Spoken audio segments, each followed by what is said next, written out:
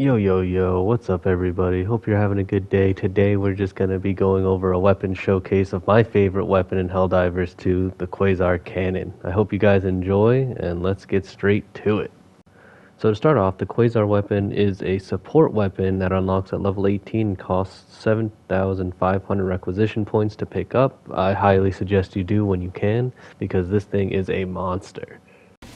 So to keep things simple, this weapon is a tank destroyer. I think it really shines on the bug maps. As you can see here, it one-shots all the chargers if you hit the headshot. If you hit the legs, I believe it takes a round 2, but I hope you'll be shooting for the heads.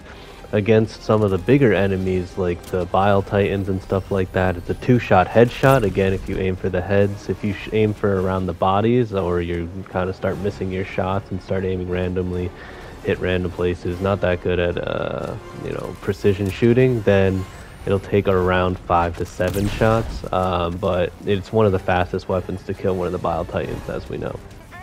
A neat little trick you can do is if you pair this with the rail cannon, it'll essentially 2-shot or 1-shot with the cannon. If you hit the rail cannon strike with the Quasar cannon, you can see it right here, it basically just deletes the Bile Titans.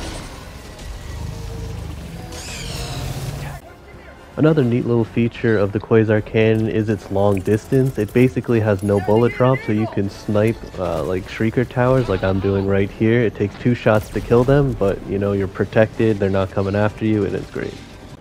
Another great feature is since it's an explosive weapon, you can plug bug holes really easily as long as you aim straight into it, and that also works on the automatons.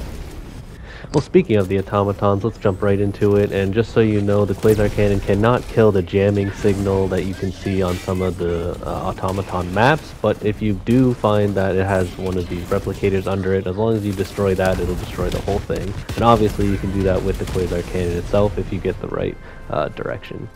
Now, if you're like me, you get sniped by these kind of turrets that spawn on some of the maps on the automaton planets. If you do use your Quasar cannon, it will 2-shot it, and it'll 2-shot especially well if you hit the weak area behind it and then anywhere on the cannon itself. I have hit it dead on, and it did still destroy it in 2 shots, although some people say it destroys it in 3, but yeah. It's especially good against the small enemies, but where it really shines is against those berserk.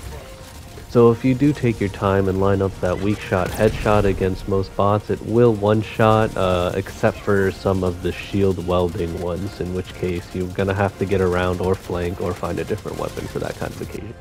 And do just acknowledge that although the Quasar cannon is great against rocket enemies and other such smaller groups, it does take 10 seconds to recharge after a shot.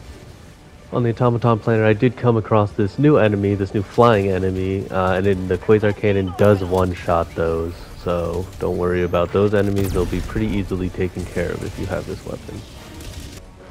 All in all, in summary, the Quasar cannon is an amazing weapon to use at range that dishes out massive damage, has a 10-second cooldown between shots, but that's not that bad since it has unlimited ammo. If you headshot, most enemies will die with that 1 shot, except for a couple, such as like the shield-wielding robots and stuff like that.